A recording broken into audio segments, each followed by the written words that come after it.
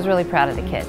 They worked really hard for this show, and so a lot of entries went in and very few were chosen, so I was especially proud this year. So I was really disappointed that I didn't get into the art show this last year, but this year I was actually really motivated to finish the piece and submit it. My piece has a skull with flowers coming out of some of the eye sockets, and it has flowers surrounding it.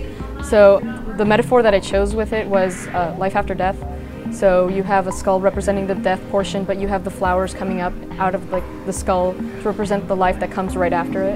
I'm very proud of her. She has come a long ways from just drawing simple cartoons to making stuff that is more thought-provoking. Positive things could come from it. Like, you could see the flowers, they're beautiful and they're blooming, but it came from a result of something dying. Well, kind of like, because for me, I want to live in the big city. And so it kind of gave me the inspiration for that. The eyes are the windows to the soul. That you could see in them, you could see what they can be, or not judge them for how they look, but how they are. I was excited because I didn't think none of my work could get into exhibit because I did mediocre work before. So I really tried my best on that one so it could get in. Because a lion is like one of my favorite animals. For a symbol of strength and like courage. I think I'm like just like it. I focus on the details, like the lining of the fur, the skin, so it like look realistic. It was looking up because I was thinking of my grandma, and she's in heaven, so I wanted to like resemblize that. I tried looking at it as in like a positive way, because you know when you think the world revolves around you, you're really like greedy and you're self-centered. But I wanted to see more like empowerment. Because since I chose that, the world revolves around you, my brother, he actually like told me like you should have like a dress or something moving so you get the movement. And so I thought of dancers, and I saw this picture I really, really liked, so I used her.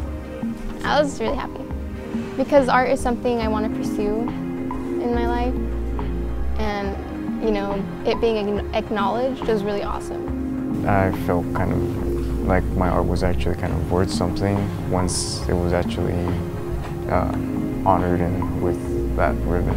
Actually, I made the picture first, and then I tried to look for a suitable metaphor.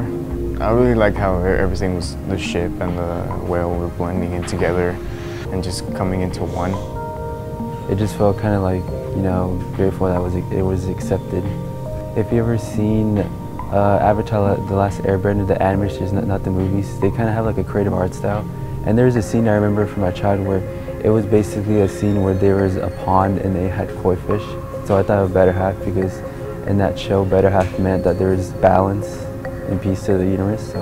Well, what we did is we did a lot of talking about what metaphors are.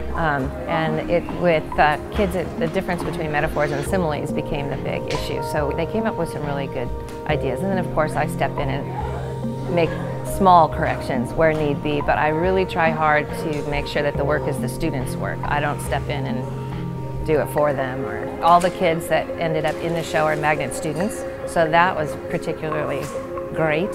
So it's nice to see how they progress and get more independent and more assured of themselves and their talents.